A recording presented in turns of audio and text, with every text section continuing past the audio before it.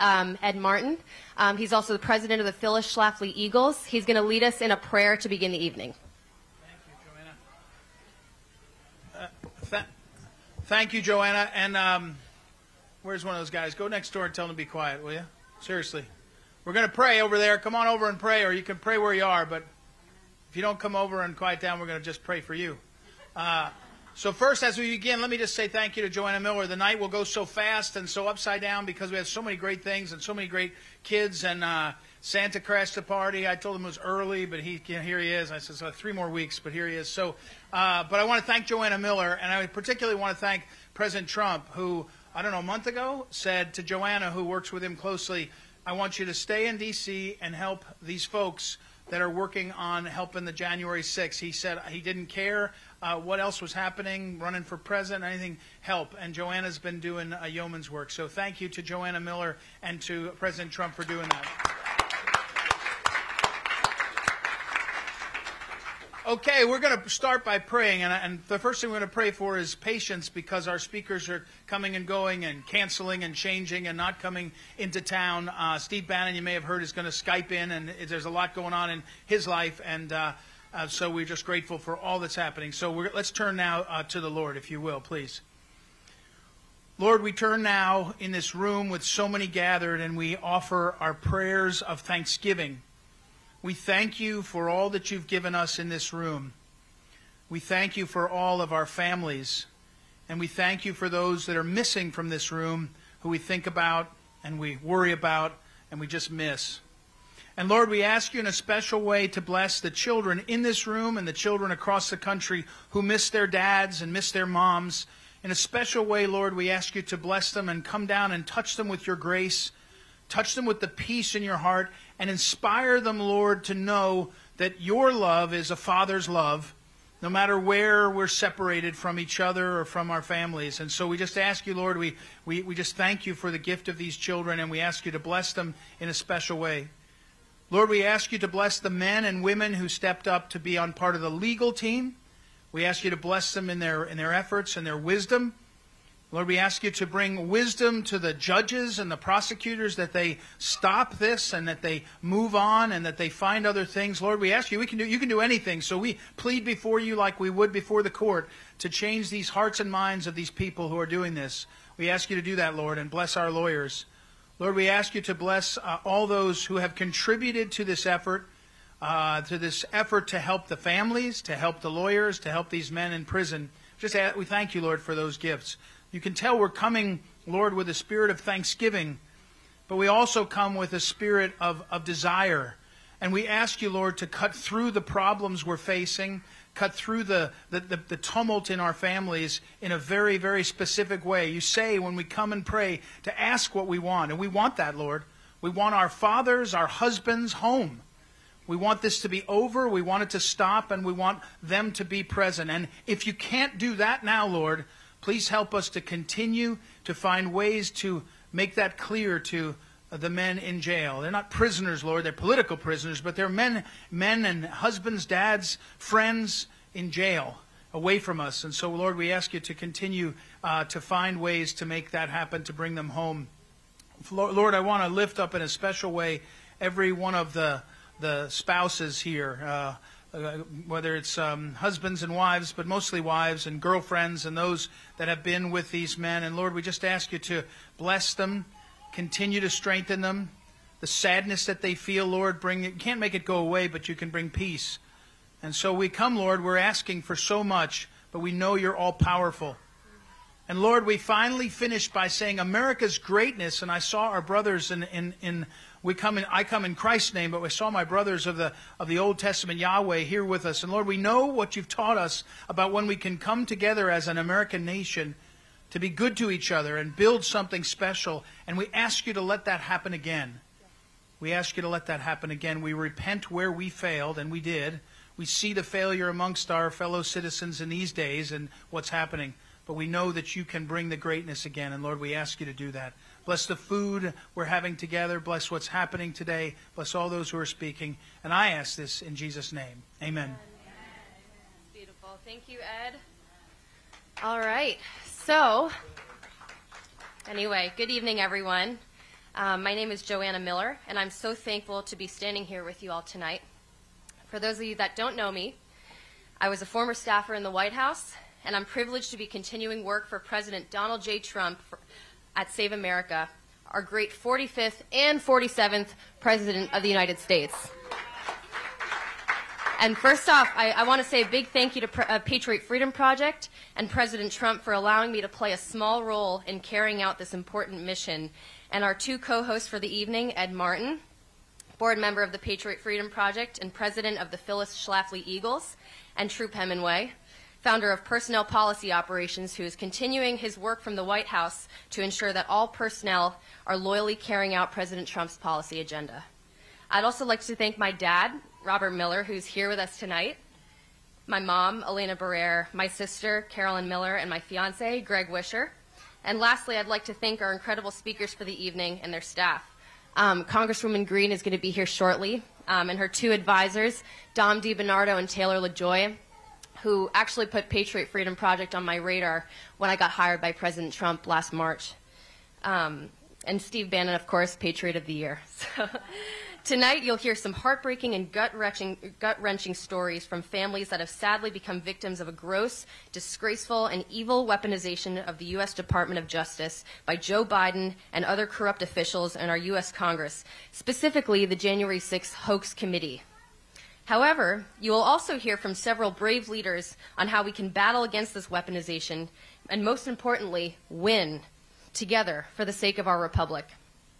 Before we begin, I'd like to say a few words about my boss, President Trump, especially when it comes to this issue.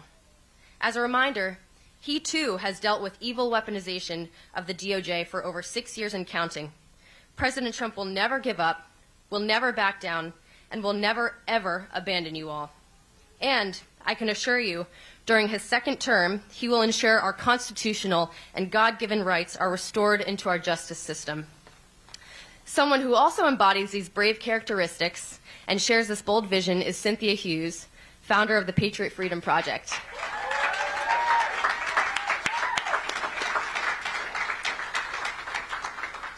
Patriot Freedom Project is a nonprofit organization providing legal, financial, mental health, and Christian spiritual support for many January 6 prisoners and their families, many of whom are with us tonight.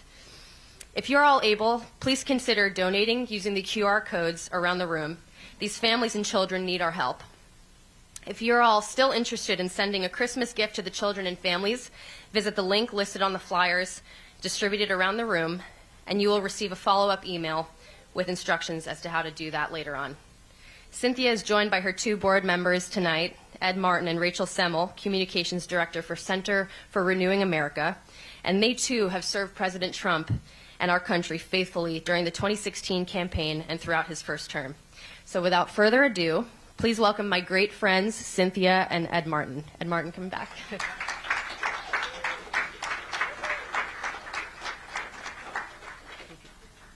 want me again. I have nothing better to say. I already did mine.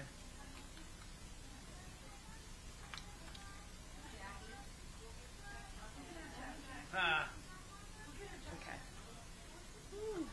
So if you want to do the families, and I guess you'll call them, and then we'll do Marjorie. All right. So bring them right on now. Yeah. And this is the speech if you want to do. How about we do it after? This is nerve-wracking, so please bear with me. Even though I've done this a few times, it never gets easy, and I'm learning from some of my great friends, Ed and Rachel and Joe and Joanna. And I can't say enough about Joanna, and I need to. And I'm going to talk about her as the night goes on, but anybody who has this young lady in their corner is truly blessed. She is an asset to anyone that gets involved with her. So thank you, Joanna. I love you dearly.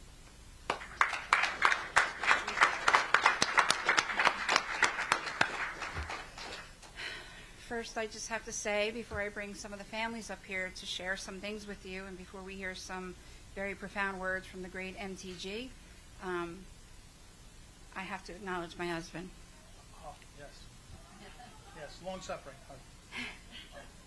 Every single woman in this world should have a husband like I do. I am blessed beyond words to have this man in my life. He has saved me, he has saved my children, and he has fixed all of my broken pieces. And I don't see you, baby, but wherever you are, I love you. Don't you worry, it's recorded. Right. You're still in trouble. And my little big girl is here, and I love you, sweetheart.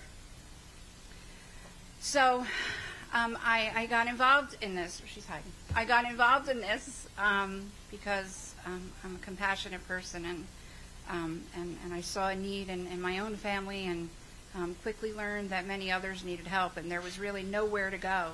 And so I just decided to take it upon myself and help as many as I could.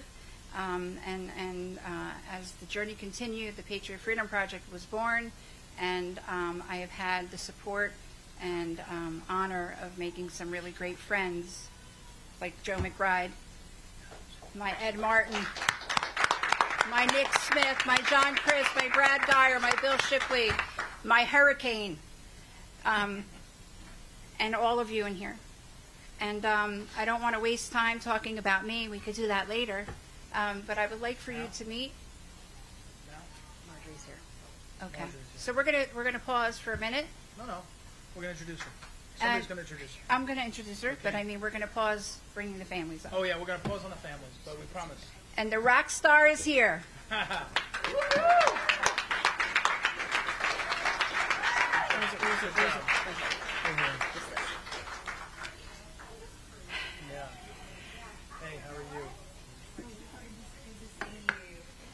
it going?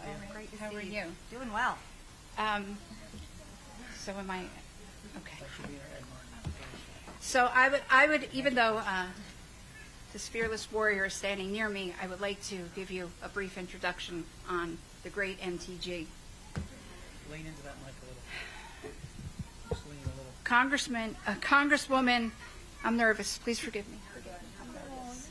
I'm doing this like you taught me. Congresswoman Marjorie Taylor Greene, representing Georgia's 14th Congressional District in the U.S. House of Representatives, is a mother, is a successful businesswoman, and a proud Christian. She's an economic nationalist patriot. Congresswoman Greene has been one of the most vocal activists on behalf of conservatives nationwide, especially those who have fallen victim to a weaponized U.S. Department of Justice. Congresswoman Greene has held press conferences and delivered speeches on the House floor on the brutal and gross treatment of January 6 defendants, and even initiated a visit to the Washington, D.C. jail with several members of Congress. Following the visit, she authored a comprehensive report. If you haven't seen it, read it, you should. Unusually Cruel, documenting the horrible treatment of January 6 prisoners by the DOJ, including over 2 years of solitary confinement still ongoing, with only 1 hour of sunlight allowed per day, denial of access to their attorneys, still denied access to their attorneys, endlessly prolonged trial dates, critical race theory indoctrination by the D.C. jail, and more. She has called on her colleagues in Congress to join her in initiating an investigation into the events of January 6 to unveil the full truth as to what has happened on that day. And she is determined to help the January 6 defendants have their constitutional and God-given rights restored. Congresswoman Greene, thank you.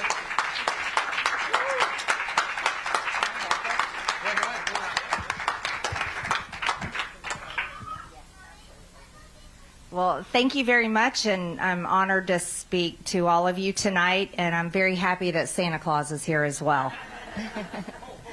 I've been telling people here in Washington since Republicans have won the majority, and we will be controlling the House of Representatives starting in January, that it's starting to feel a lot like Christmas, and I'm just thrilled to see Santa Claus. But I'll give you guys a little feel of what it's like in the Capitol these days. I've been comparing it to the land of Narnia.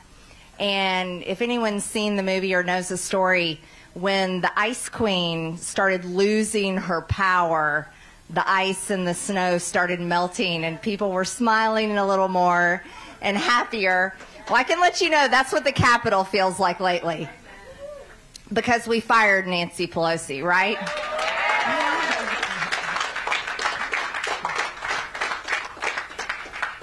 But that doesn't mean anything has changed yet. And that's the reality that we're in, and I want to talk to you all about that.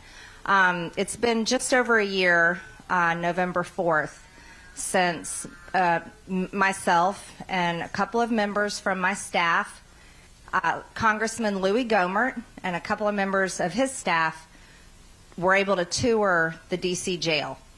Now, that didn't just happen easily. I want you to know we spent a lot of time trying to get into the jail, trying to see what was happening in there, going to the mayor's office, going to the D.C. jail. And it wasn't just me and Louis Gohmert. Matt Gaetz, Andy Biggs, and several others, Paul Gosar, went with us too. And we were on the House floor voting one night, and I got a phone call to my office, and I was on the House floor. And it just happened to be the D.C. jail saying, oh, we can let the Congresswoman go on a tour because the D.C. City Council was going on a tour. They gave us 15 minutes notice, by the way. So we rushed over, and if anyone doesn't understand why there weren't more with me, it was literally because we had 15 minutes notice, and Louis Gohmert was the only one able to go.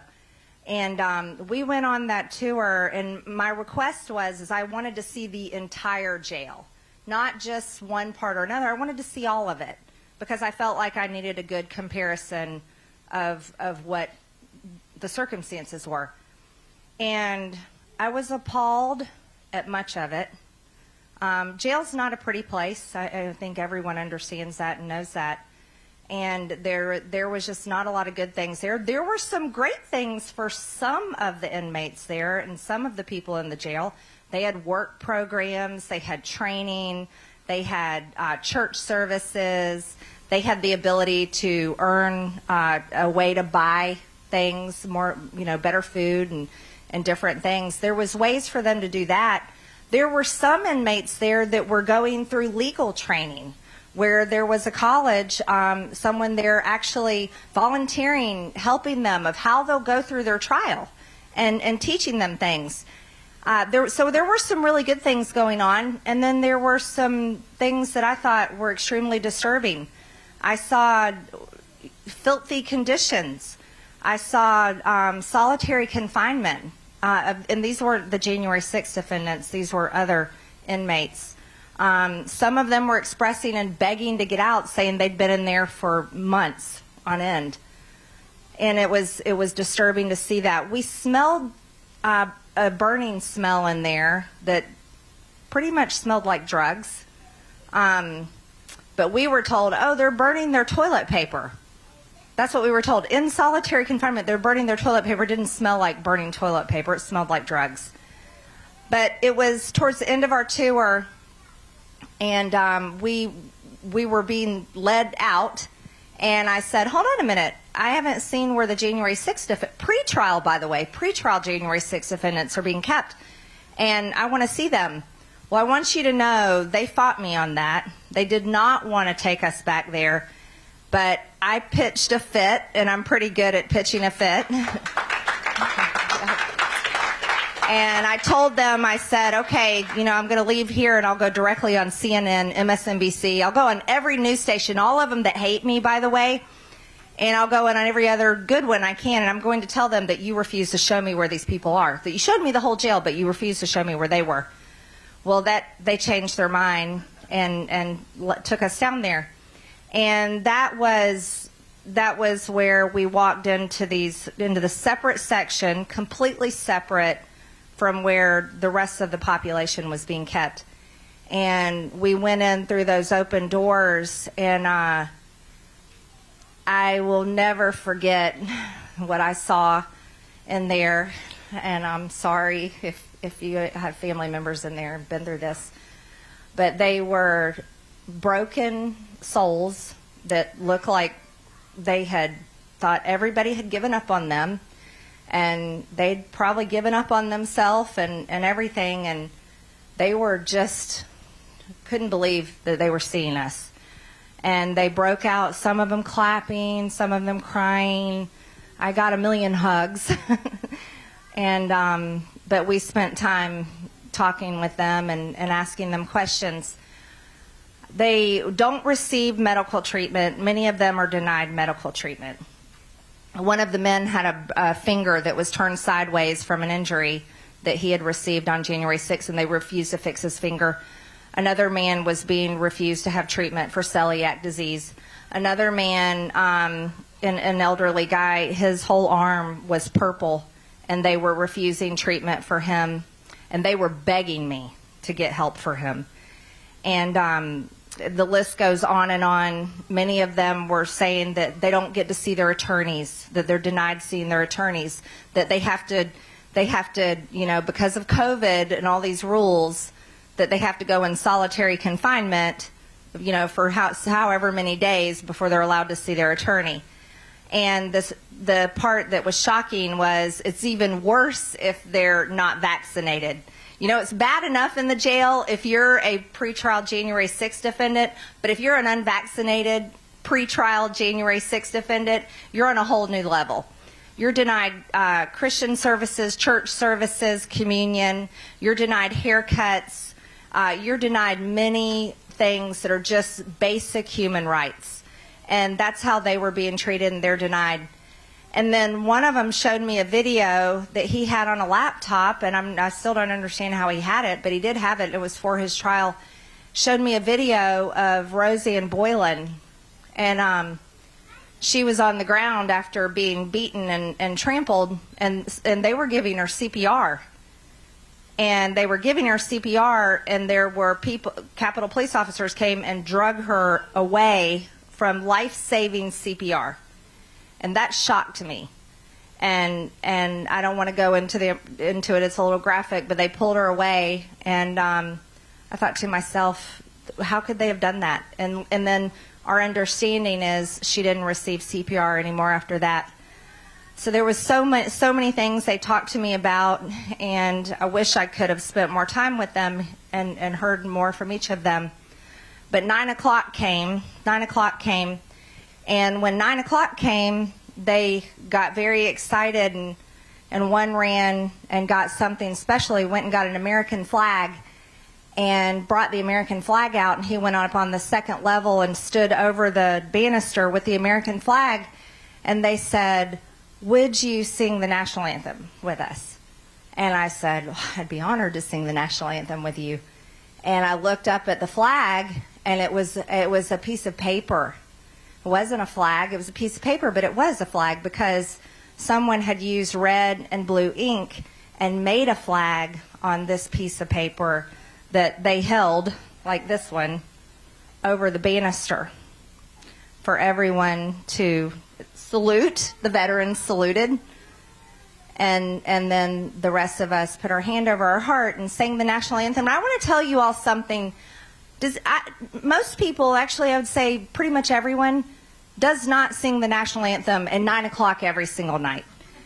And these men who were being held, or still are, being held in the D.C. jail right here in this town, sing the national anthem every single night at 9 p.m. with more passion and more devotion and just more patriotism than anyone I've ever seen or heard sing the national anthem.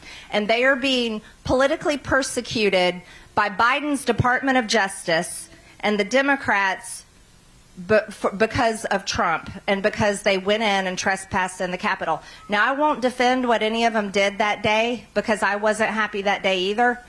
But I will tell you, they have a right, they have due process rights, they have a right to their trial, they have human rights, and it's all, they are being abused. And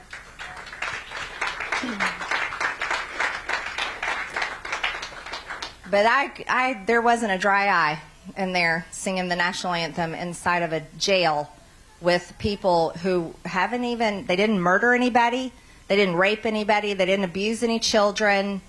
Let's see, what else did they not do? They didn't burn down any businesses or loot them during BLM riots. They didn't kill anyone like police officer David Dorn.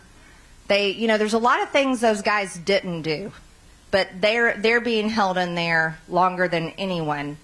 And I know I'm preaching to the choir on that. But since then, I want to tell you, since then, we wrote that report, Unusually Cruel. And anyone can read it. It's on green.house.gov. Green with an E on the end, green.house.gov. Anyone can look at the report and read it, and I urge you to do that. I know what that means. I'll tell you, it's Steve Bannon.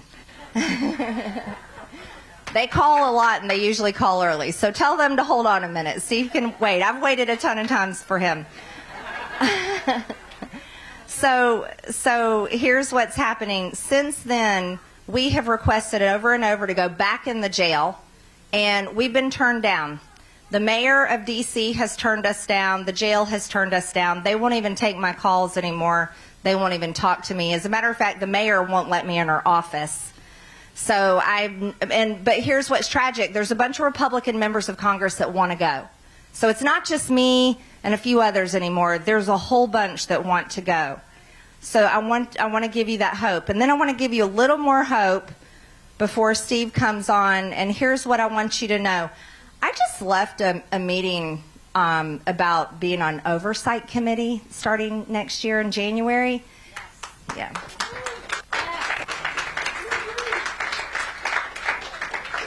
And I specifically asked about the D.C. jail, okay?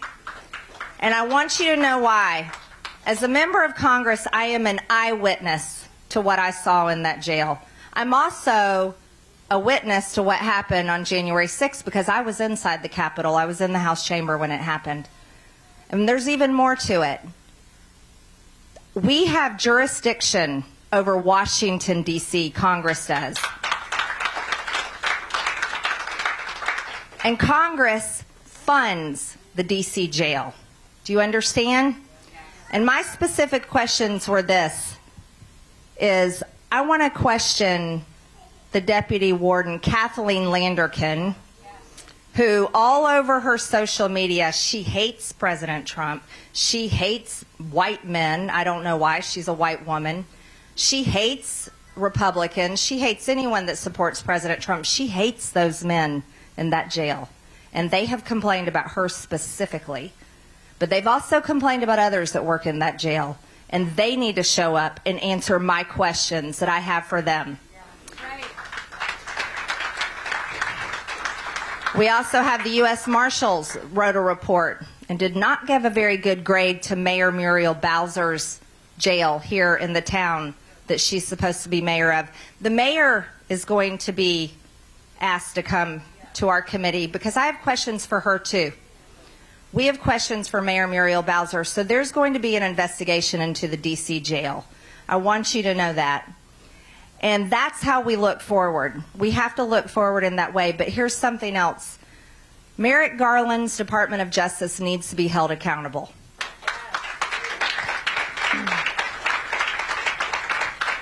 And Republicans are committed to doing that when we are in charge starting in January. The Department of Justice is not supposed to be the political campaign arm of the Democrat Party funded by the taxpayers. The Department of Justice is supposed to be fair, and they have a job to do, and it's not being done well. It's being done for the Democrat Party and their political enemies. And we are very invested and interested in turning that around. So while it's still getting into wintertime and it's still dark, just listen, things can change and things can turn around because, like I started with, it's just like the land of Narnia. And the ice is beginning to melt and the snow is beginning to melt. So hold on just a little bit longer and know that the country is praying for you all, and we really want to straighten this out. So thank you so much, everyone.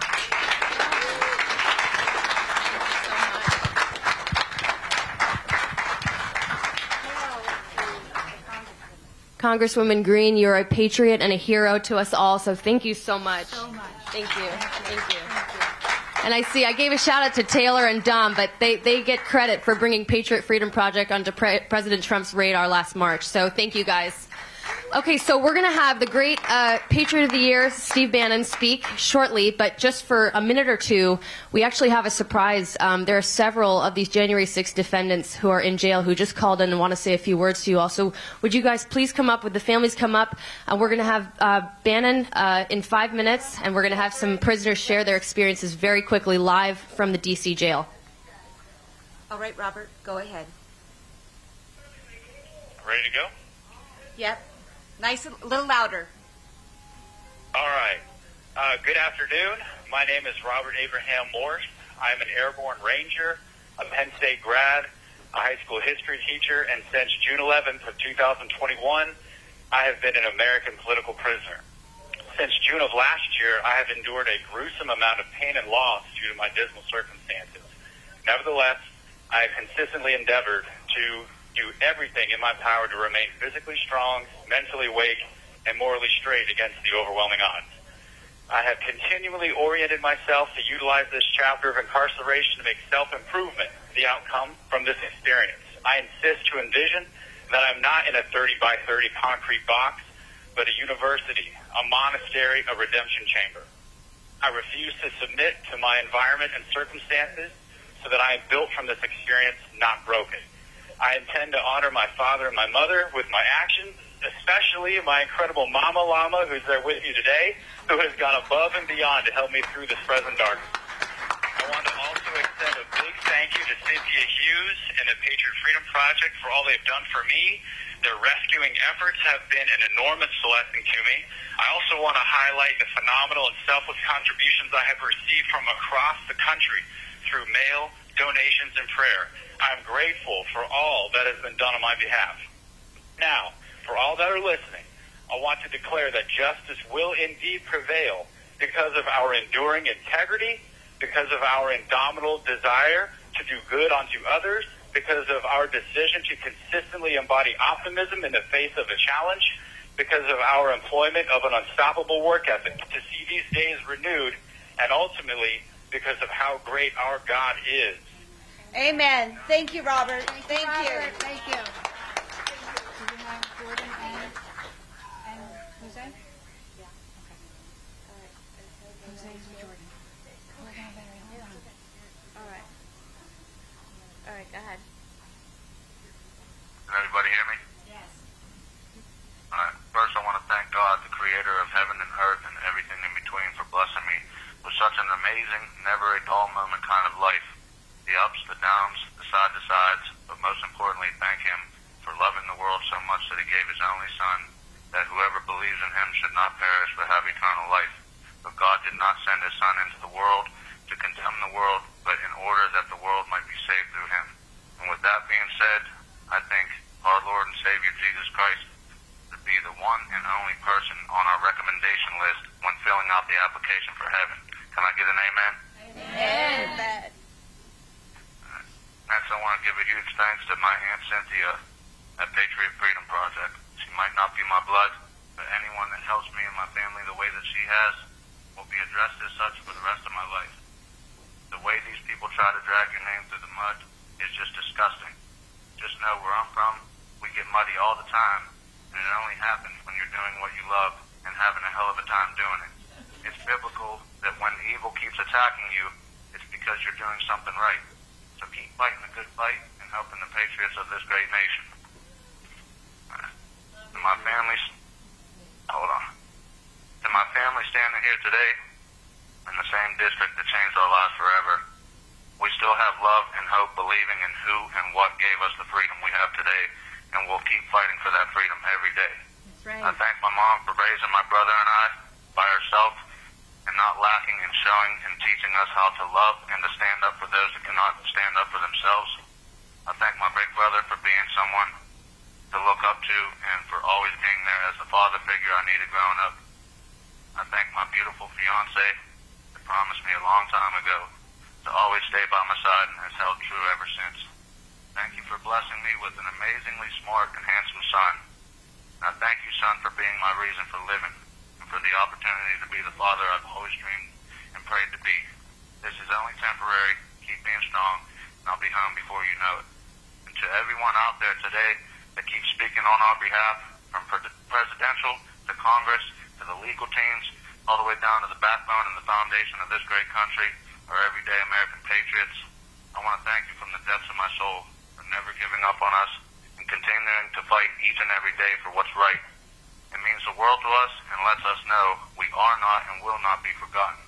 I love each and every one of you and can't wait to meet you. My name is Jordan Robert Mink, and even though I'm a political prisoner in the capital of my own country, I still am and always will be proud to be an American. Thank you.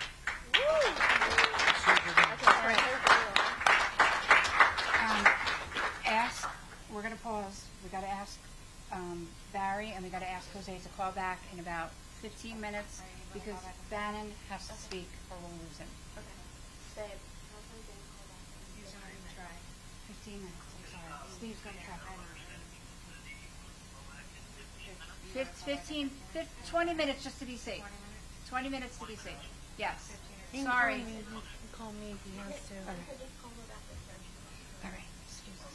Yeah, I know. Call back in 15 or 20 minutes. Joanna.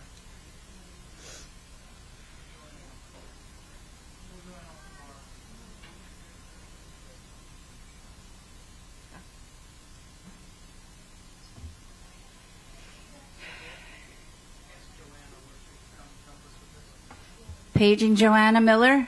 Paging Joanna Miller.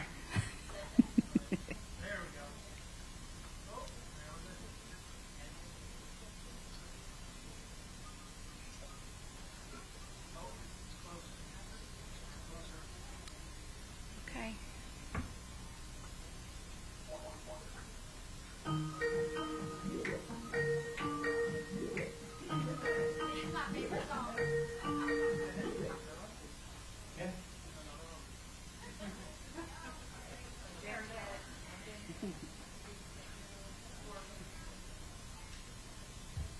So, Lean into that mic, friend. okay. Julie Kelly texted me complaining you weren't leaning into the mic.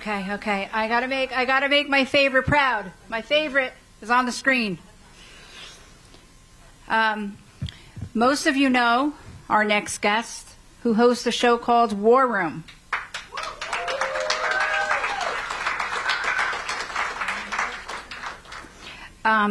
Stephen K. Bannon helped President Trump to victory in 2016 as CEO of the 2016 Trump campaign. He served as chief strategist to President Trump in the White House, was executive chairman of Breitbart News, and faithfully served our country in the military as an officer in the U.S. Navy. Thank you, Steve.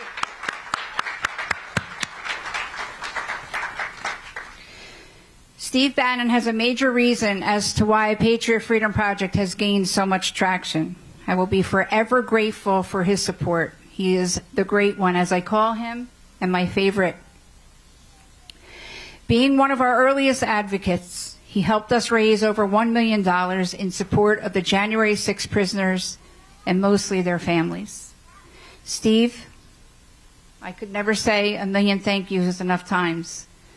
And I will be forever grateful for your support and for your help and for your mentorship. And I appreciate you for being with us tonight. Thank you.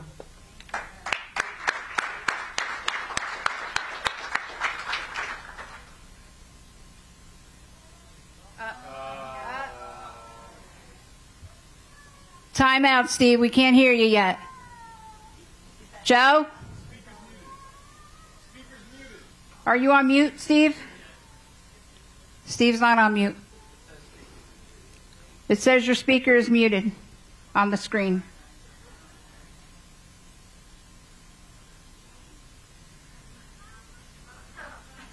Uh-oh. Uh-oh.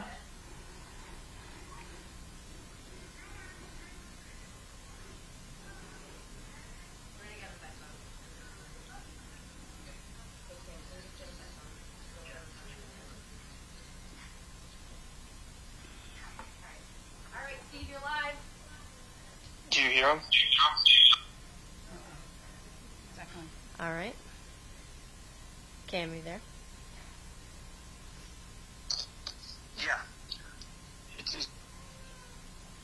Okay, we'll mute it. Yep. All right, go for it. Ready? I'm gonna mute it right now. Yes. I'm gonna help right now. Okay. Can you just start speaking because I'm in front of 100 people? Yeah. Just on the phone. Yes, on the phone. Just can you speak by phone? I'm sorry. Yeah. Cam, can you speak by phone, please, instead? We're going to end up in okay. Yeah. Steve, yes, you're on. Can you speak by phone? I'm sorry. Can you guys hear me? Yes, right here. All right. Okay, perfect.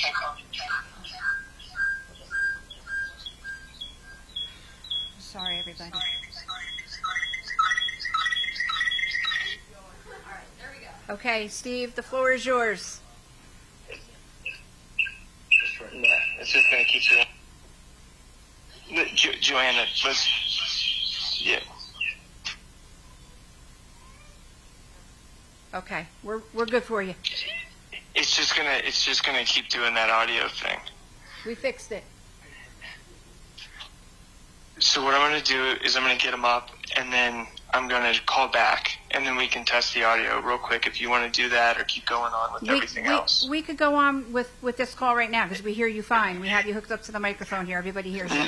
No, I don't want to. I don't want to run into that again. Okay. It's okay. Okay. When do you want to call back? I don't know. I don't know. Because it's not working on there. He'll just speak into.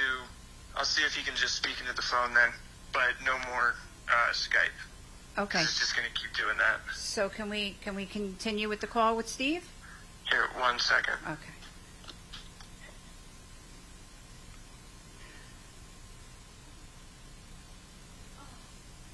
All right. Yeah. I'll grab him. You ready? Yes. Perfect. There you go. That was good. Okay. You're set. Hey, can you guys hear me? Yeah. Sorry I'm not there in person, and sorry we couldn't get the Skype to work, but that often happens. Listen, I'm very honored to have been a part of all this since Cynthia reached out to me. And you know, you got Cynthia Hughes, you got Rachel Semmel, you have Joanna Miller, you have Ed Martin. You have some of the best people that I've ever met in Washington that have really come together and pulled together to set this up. But what's most important, I think, is that what you have represented to the nation and your husbands. The way you've gone through this, the way you've conducted yourself, the way you've comported yourself, I think has been a tremendous example to the nation of how to go through hard times. You guys have had 2 incredibly hard years. It's been hard on you financially. It's been hard on you spiritually. It's been hard on your children. Here in the Christmas season, particularly the Advent season leading up to the birth of Christ, I think that it's no better time for us to say thank you of how you've conducted yourself and been an example. Marjorie Taylor Greene walked through all the politics of it. And obviously the politics of all this are going to change pretty dramatically with the new Congress. And that's all to come. And you've got very sophisticated people like, you know, Rachel and Joanna and Ed and others that will help to shepherd this through. And you have a real true warrior in Marjorie Taylor Greene, who has sacrificed a lot to be in the forefront of this and taken a lot of arrows. But, you know, what I want to say is how you've conducted yourself, the example you've set of how you've comported yourself over the last 2 years since the incident, I think is a shining example of the grittiness and toughness and steely resolve of the American people. And I want to thank you, Cynthia, for allowing me to be part of this. You guys know I've always got your back. The War Room, and particularly the vast audience of the War Room, is always there for you guys. And like I said, things are going to change, I think, pretty dramatically come the new Congress and, of course, President Trump's backing. And so we'll have to see how this plays out. But I just want to thank you so much for having me as part of this, the little bit we've been able to do, and to invite me to speak tonight. And Merry Christmas to everybody. Merry Christmas, Steve, and we thank you very much for your support always. Thank you, guys. Merry Christmas.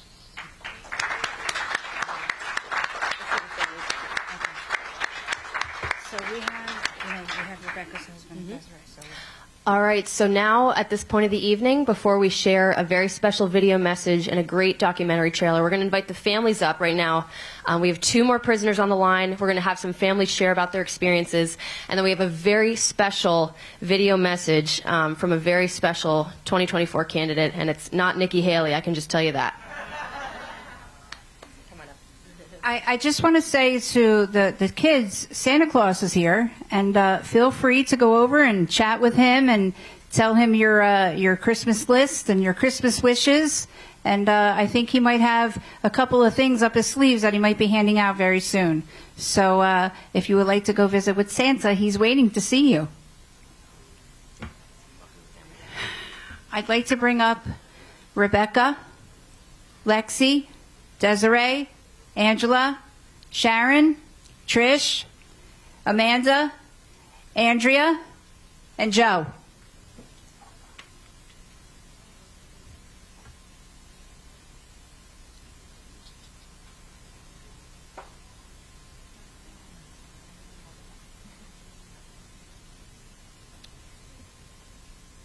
Hurricane, I won't say your name, but do you want to come up? Come on now, girl. Put your back on. Put your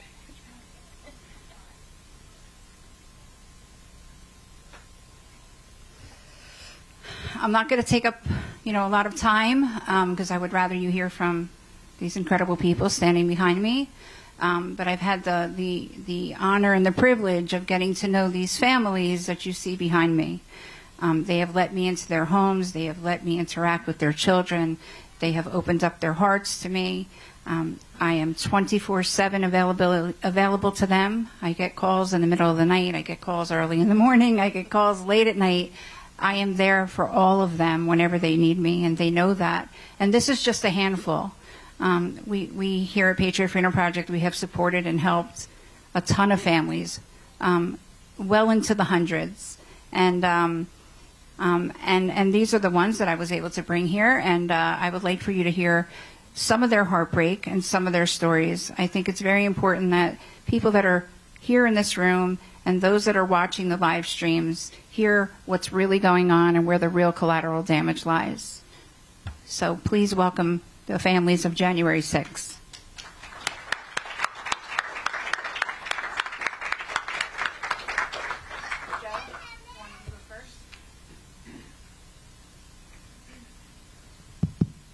Hello. My name is Joe Jenkins. I'm here to talk. Can I just take this off? Thanks. I'm here to talk about Rachel Powell, the pink hat lady. You probably heard about her. But I want to preface this with something I'm going to tell you that nobody else here will be able to tell you. You're looking at a former lifelong Democrat. Past tense. Sooner or later we grow up. Not only was I a Democrat and voted Democrat my entire life, I actually thought the Democrats were not progressive enough, and I joined the Greene Party. I actually established the Greene Party in my county in Pennsylvania, Venango County. That has all changed. I'm one of the converts. The only people I trust anymore are the Republicans, the Libertarians, and the Conservatives. Over the last several years, it should be obvious to all of you why that has occurred. Unfortunately, most of my friends haven't followed suit, but nevertheless, I have a good friend, Rachel Powell. We have a lot in common. She's an organic gardener. She raises chickens. She sells eggs. She sold organic goat cheese at a farmer's market. That's what she was doing. She delivered organic produce to households for a living. She delivered to my business. She delivered to my kid's house. Her and her daughter, Ada, here, who's sitting in the middle table there. Rachel is a yoga enthusiast. She's a crunchy, organic person, like me. Our kids were born at home. My kids, her kids. We homeschooled. My kids, her kids. That's Rachel Powell. She has 8 children. She has 6 grandchildren. One was born last week. Rachel Powell is now a terrorist in the United States. Rachel Powell tried to overthrow the U.S. government according to the Biden Department of Justice. Rachel Powell is facing the rest of her adult life in prison for protesting election fraud on January 6th. Thanks to the Democrat Party, which I no longer have anything to do with. Now, nobody's talking about the election fraud. The election fraud in 2020. Why not? If there was no election fraud, let's see the so-called evidence, cast it aside, and move on. But they will not allow that evidence to be presented because it's factual evidence. Anybody who's seen the 2,000 Mules documentary? Anybody who's seen the real facts of January 6th put up by Epoch knows what is really going on. So I don't want to use up all my time here. I'm going to pass this on. But anyway, don't get me all riled up now. Thank you, Joe. I just had to get a few things in there. Thanks. Thank you, Joe. Thank you. So before we move on to the other family members, do we have anybody on the phone? We have Barry Ramey from the Northern Neck, Virginia jail. And we're going to hear a few words from Barry. Hey, Barry, it's Cynthia.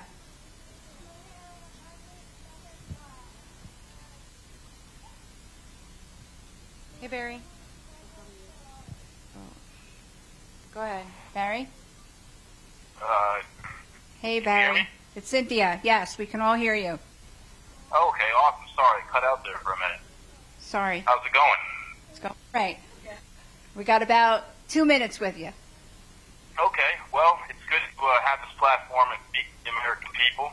I'm very grateful for all of this. I find myself currently incarcerated at Warsaw, at the Northern Neck Regional Jail. A lot of the individuals from D.C. that have been here have said this place is worse than the Gulag by far. I can't contest the other side, but without getting too much into detail about my case, because I'm pre-trial, I want to say why I went up to Capitol that day. And I went up for one reason and one reason only. I see it as what some people may call self-appointed vigilantism. I consider my God-given right to stand up for women, children, and vulnerable elderly. And that's what I intended to do that day. If people from the far left came out to attack protesters leaving the rally, I fully intended on defending them. That didn't happen. And never in a million years did I predict that was what was going to happen did happen. To say the least, it was a hell of a day. The narrative that's being told about us, what's going on, is completely egregious on many different levels. I had the luxury of meeting lots of good men that love their country, that believe in America and the Constitution, and that's why they were there that day, and I share that common with all of them.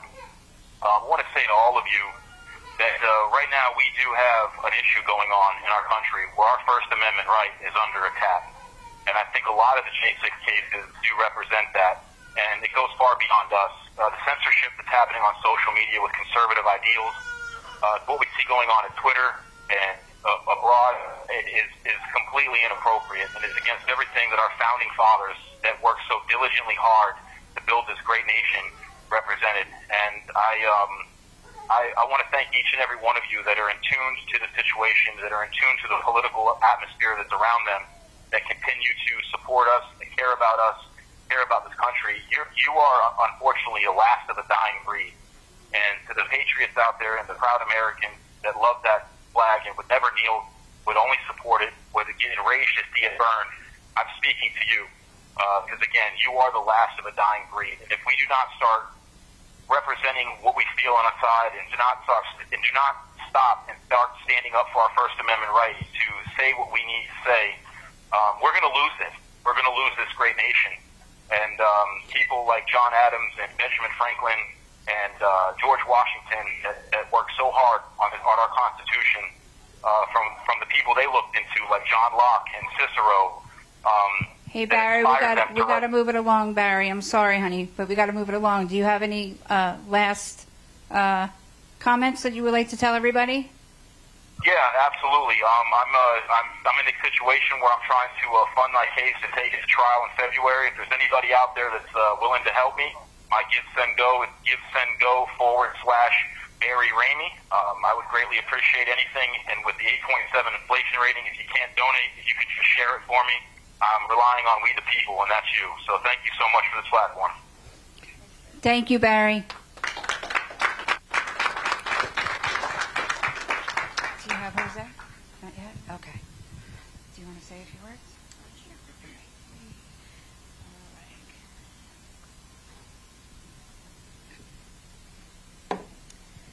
Hi, everyone. My name is Lexi. Here today with me is my son, Rory. All up close and personal. And my mother-in-law, Liz Mink. Our loved one is Jordan Mink. So Jordan has been held in the D.C. jail for 2 years as a pretrial detainee, with no visitations, no video call visits to even watch his son grow. We thank God every day for giving us the strength to endure in this trying time. Sorry, I'm nervous. Jordan wants nothing more than to be home with us and to continue to make his music. I would love to shout out the Patriot Freedom Project for having us here today and the continued love and support that they always have meeting the needs of the wives and our children of our political prisoners. Thank you. Thank you. Thank you, Lori. All right. Des, you want to say quick to Yeah, no problem. Thank you. My name is Desiree Rowland, and we just heard from my fiance, Barry Ramey, and I want to thank you all for being here and supporting us and all the J6ers. It is a very difficult time to sit at home and watch him not get medical attention, not get proper treatment, be charged with egregious charges, and not just looking at our case, but all the cases across the J6ers. And this is in complete abomination of our freedom as far as I'm concerned. And I am very grateful for all of you who are here to stand up and stand with us in this fight, because it is a fight for our country. So thank you very much.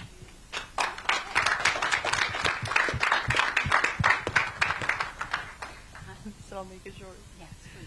My name is Rebecca Padilla. I have 3 boys, Ethan, Matthew, and Gabriel are in the crowd. My husband is Joseph Padilla. He's been in Washington. My bad.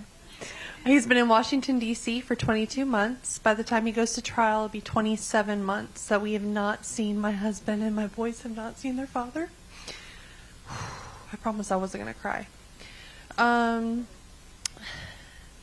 Without Patriot Freedom Project, we would have not been able to do this, and I am forever grateful to this amazing woman because she is awesome and she is a goddess. I love you. Miss Trish, come on now. I'll stand with you.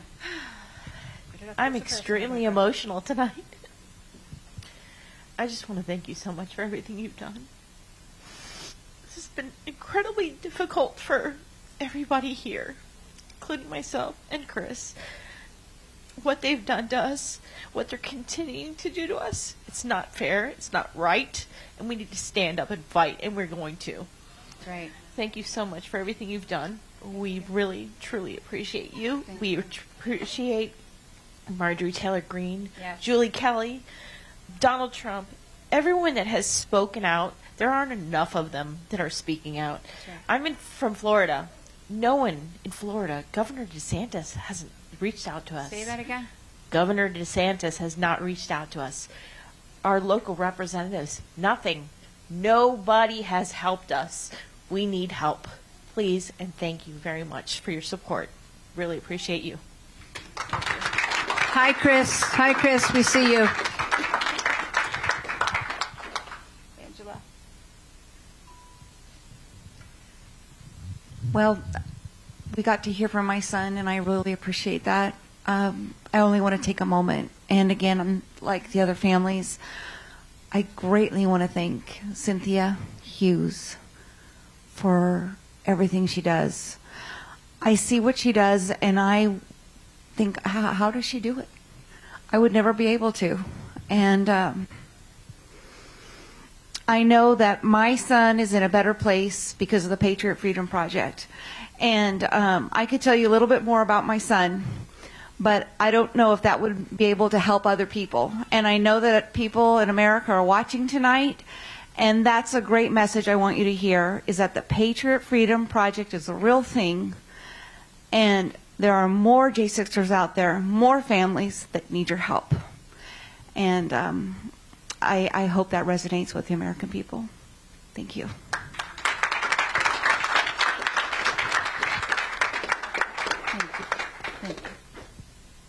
My girl. Hi. I don't need to say much. Okay. You're a pro. Oh, no, I don't know about that. My name is Sharon Caldwell. My husband, Thomas Caldwell, is a falsely accused and totally innocent January 6th defendant. He is one of the luckier ones because after 53 days in jail, 49 days in solitary confinement for crimes he did not commit, he was released to home arrest. He's been on home arrest for approximately 19 months, so I am lucky in that sense. He was unlucky in the sense that he was charged with seditious conspiracy this past January, as well as other conspiracy charges, one of the more major charges in this craziness, of which he's also totally innocent. And it's extremely offensive and insulting for a 20-year retired lieutenant commander from the U.S. Navy who loves this country more than anything, who sacrificed his health and his life and his time and has given so much to this country, to be charged with such a ridiculous charge. There are no words for it. So many of you may know that his 8-week-long trial just ended this past week, and on Tuesday evening or late afternoon, the verdict was handed down. We feel that it was a win for us. He was found not guilty of seditious conspiracy. He was found he was found not guilty of 2 other major conspiracy charges. They did find him guilty of 2 lesser charges, of which he is actually totally innocent.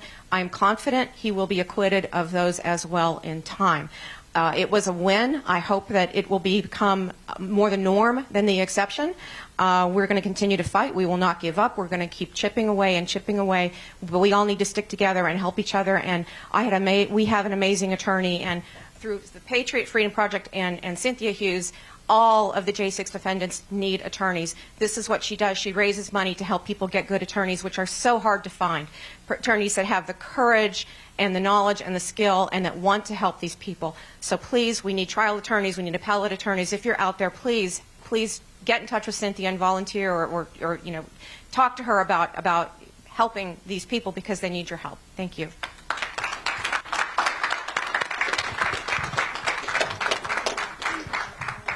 Before we move to Andrea and Haley, we have Jose Padilla, who is a political prisoner in D.C. Gitmo. Hey, Jose, the floor is yours.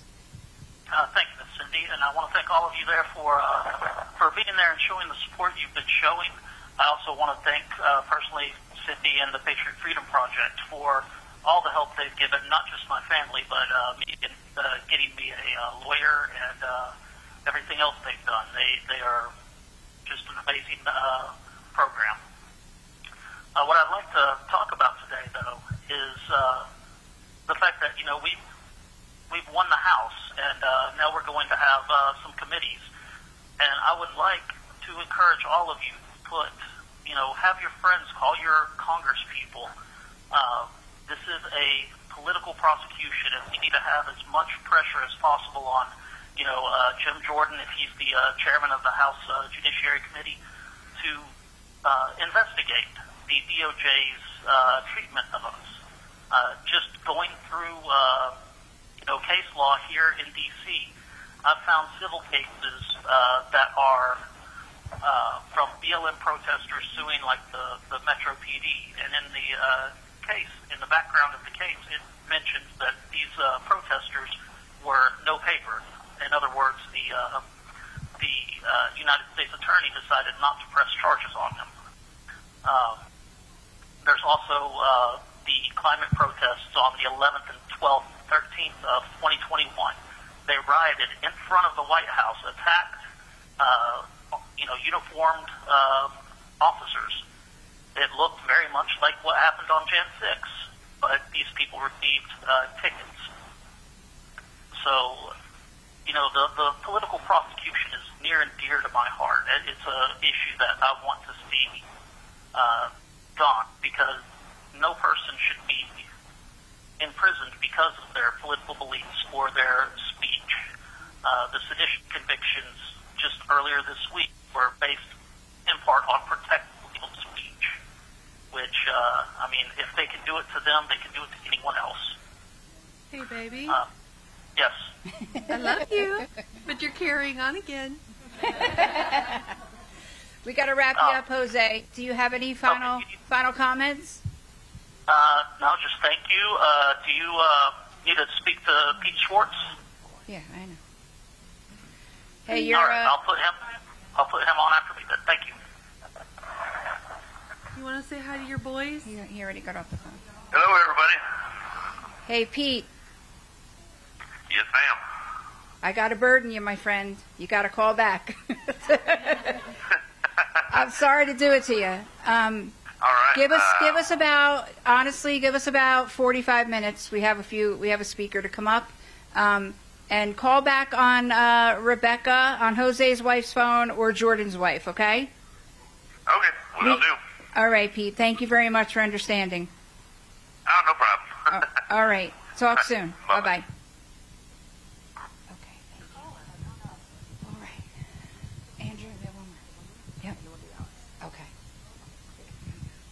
Hi, my name is Andrea Young. My husband is Kyle Young, who has recently been tried and sentenced. He is currently serving a over 7-year sentence, and he will miss his children growing up. Do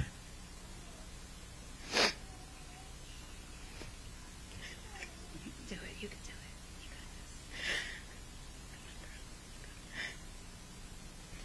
this. It's really been hard on our family. I'm trying to be a mother and a father.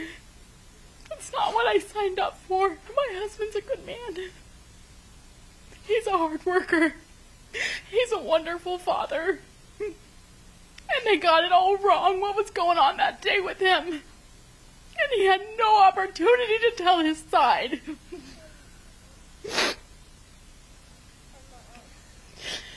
Thank you.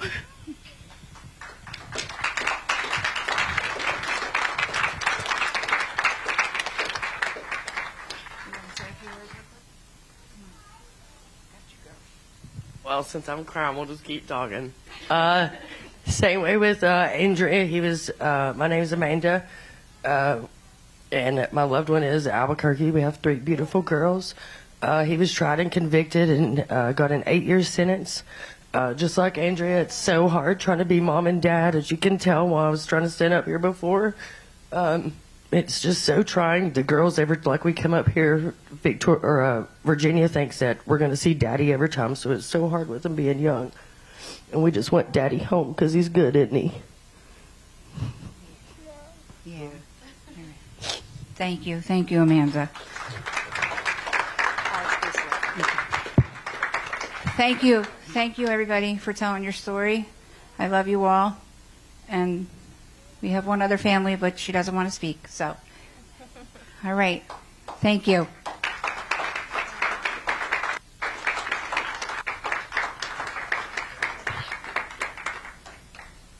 So he's, all right. Read this first.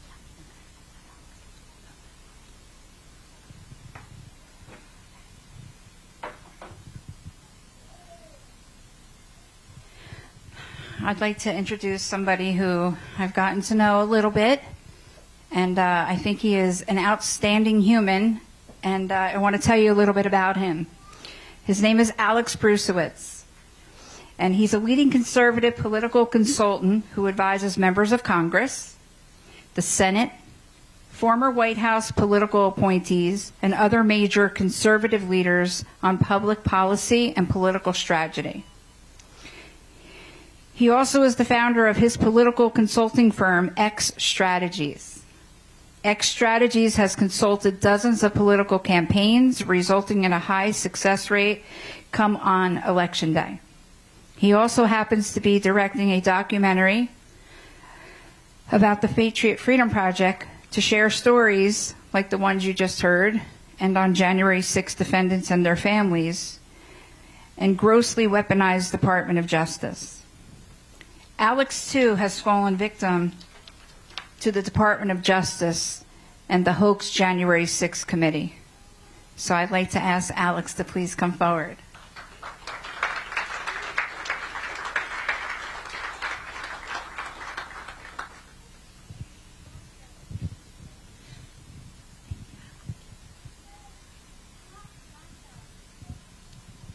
How great is Cynthia Hughes?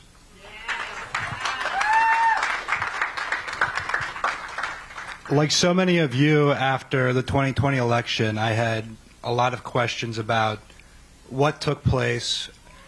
I think as Americans, we have the right to ask questions and we have the right for answers. Isn't that correct? And so as weeks and months went on and the transparency wasn't offered, I too was incredibly frustrated. And I was at the Ellipse rally on January the 6th. Protesting peacefully and patriotically as President Trump asked for. And I had no idea what that day would have turned out to be. And as we watched the footage at the Capitol, we were all disheartened. We were all concerned about what was going on. We were concerned for our country. We obviously were caught up in emotions, and we saw our police officers getting attacked. And for about 9 months, I was incredibly silent on that day because I didn't even know what to make of it or what to think. And but something came over me after listening to some of these stories and hearing from the family of Ashley Babbitt and some of these other these individuals, and I started recognizing that there probably wasn't. There's another side to the story that the media wasn't telling us. And so I started following people like Julie Kelly of American Greatness, and Darren Beattie of Revolver News, and God bless Tucker Carlson for giving them platforms. And so in early January, I reached out to Julie and I said, I would like to be generous and make a contribution to help an organization that I know is going to help these families who are struggling. And she said, Alex, there's only one organization that comes to mind, and it's the Patriot Freedom Project. And so after I made the contribution, like clockwork, just days later, I get an email from a committee that you might have heard of called the January 6th Committee. They say, Alex, we think you have information related to January 6th. It's been a year. A year, the largest manhunt in American history. They don't talk to me for a year. But the day after I make a contribution to help you guys, Alex, come before the committee, we summon you. And so I went on Tucker Carlson, I politely asked the committee to go to hell. And so that's what we're up against. They don't want your stories to get out. They don't want people to support you. People who do step up to support you, they try to intimidate, they try to break, they try to beat, I can promise you they got a fighter in me. They're not going to have too much luck. But it's not just supporters, financial supporters, it's also attorneys. After the 2020 election, the Justice Department, the media, they beat up on attorneys who wanted to take a look at election fraud. They said, you'll never work again in politics. Same exact situation is happening here with your family. So many attorneys, good attorneys, refuse to touch your cases. I privately hear from them. They say, oh, thank you guys for what you're doing. We have your back 100%. I say, why don't you say that up front? Why don't you be public about it? But they're terrified because they're not going to get jobs. And it's really a sick process which is going on. And so I applaud attorneys like Ed Martin and my friend Joseph McBride, who I've met through this process, who took me before the January 6th committee, who, with me, told them to go to hell. It was a good time. But I'd like to give Joe an opportunity to say a couple words because without him and without the work that you guys are doing, one, I wouldn't have heard any of your heartbreaking stories, and we're going to do what we can to tell your stories now. But God bless you for what you guys are doing. Thank you so much.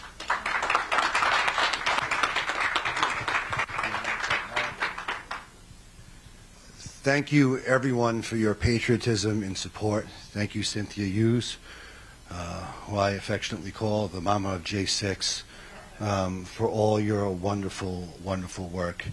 My clients would have never gotten the fight that we've been putting forth for them without you, and your continued support is very much looked forward to, very, very much depended on, and we're very, very grateful for it. As some of you may or may not know, I will make this very, very quick. I became an attorney because my brother Anthony was wrongfully convicted of a crime that he did not commit in 2015. He was sentenced to 15 years of incarceration. I was involved in the mixed martial arts world at the time. I did not have a college degree. I don't even think I could do long division or fractions, to tell you the truth. But after my brother was convicted and I watched my mother and father's heartbreak, I said to myself that I had to do something. So I got off the sideline, I prayed to God, and I committed myself to becoming a lawyer so I could help get him out of jail. It took me 10 years to become a lawyer. By the time I was done, my brother had maxed out on the sentence. I never got to help him. But I am grateful for the experience of my life because my brother is home, and I get to help people like you. I know what it's like to be a family member. I know what it's like to watch my mother and father's heart break. My words to you tonight are for you to not give up, to always remember that God is not abandoned. God will never abandon you, nor will he ever abandon this country.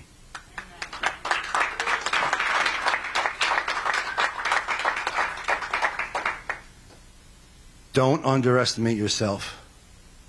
I was a scrappy fighter from Flatbush Avenue in Brooklyn, and I figured out a way to make a difference because I believed, and I had a mom and dad who supported me and believed in me too. There are many of you in this room tonight who may feel called to greatness. If you feel that call, honor it. Alex Brucewitz is a great friend of mine. I'm honored to represent him. He's a staunch defender of President Trump. Nobody in this country in terms of business has suffered more than President Donald J. Trump. 45 will be 47. And at some point in the future, I encourage you to vote for Alex Brucewitz for president when he runs. God bless you all. Alex, you're such a nice young lad. In the words of Joe McBride. Thank you, guys. Thank you so much. So now I'd like to present to you a documentary that I've been working on with some of the families and my great friend Alex Brucewitz. He's an incredible director and producer, and I love my Danny wherever you are. And I really thank them for helping with us, and I hope you are moved by this trailer.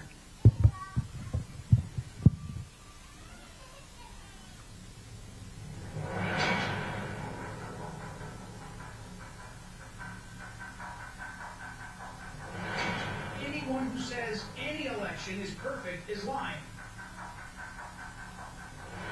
His love of our country brought him to the Capitol on January 6th. Wanted to go and be part of the I mean, he didn't use anything like that. It was just a little bit from Valley. Very excited to join the Army and dream of being a history professor. Robert Moore taught English in Thailand and South Korea to school children. He did 3 tours in Afghanistan and a week tour.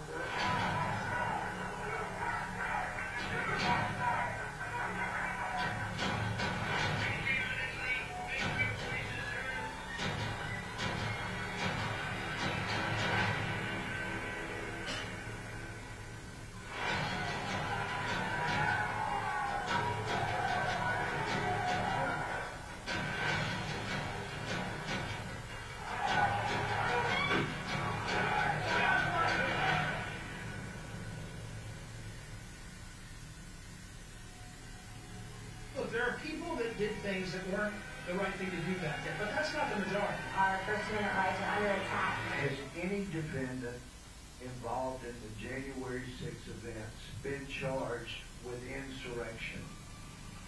I don't believe so. And that is where our nightmare began. This right here was a life-changing event. The first half year we were here, we all were in solitary confinement conditions, 7-foot cages, 23 hours a day. During the worst time of our life, we had people send us messages saying he got exactly what he asked for. The persecution of people for political purposes. No violent charges, really no acts of violence that day.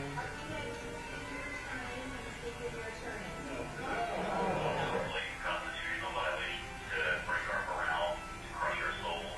23 hours a day and cell. That's mental torture for anybody. He can't even see the sunshine where he's at. The authority retaliated against the prisoners by putting them into lockdown, putting them into solitary. If they step into a bay incarcerated without even being, in front of a jury. These people are trapped in a soulless, cruel, judicial and legal system. They can't pay their mortgage, they can't pay their rent, their homes were raided, children have been traumatized, women have been traumatized, mothers, this is long. Because the media is not sharing the truth. It's only showing you the same tired footage about January 6th. And it's all pieced together quite nicely to look like a disaster movie. It is a terror campaign, pure and simple. What you really see is a withering away of their relationship with their families and their kids and their friends and their jobs. We are calling on you to stand in your power, show up, and stand for your First Amendment rights, our God-given rights, because if not, then one day we will be sharing this testimony with our grandchildren when America was once free.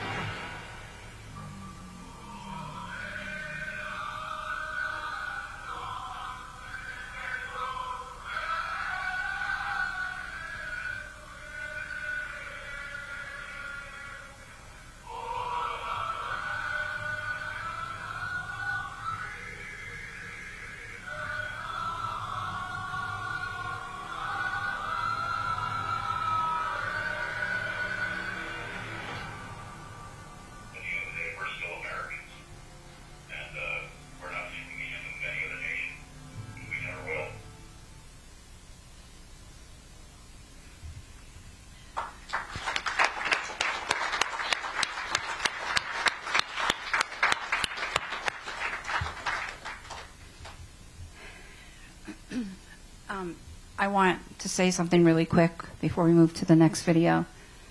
When I called the families up here before, and those of you that are in this room that know Jerry Perna is with us, there's a reason I didn't call Jerry up with the families. And you're going to hear from Jerry and the heartbreak of her family before the end of this night. We're going to show you a video, a very important video, and we're going to take a little break, and we're going to let the kids visit with Santa, and then you're going to hear some words from Jerry Perna.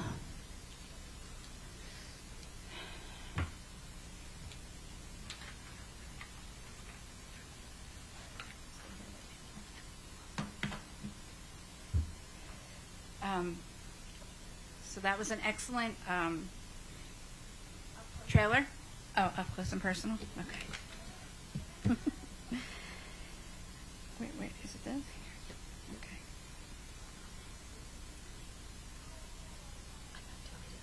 Yeah, it's good. All right, so great job, Alex. So right now we have a very special surprise. As you all know, I work for President Trump at Save America PAC, our 45th and 47th President of the United States. And he has taken the time not only to meet with Cynthia and support the Patriot Freedom Project, but he has a very special message that he's going to share with you. He recorded it and he sent it because, you know, we wanted to address the families and let America know that he is on your side. So without further ado, all right, here it is.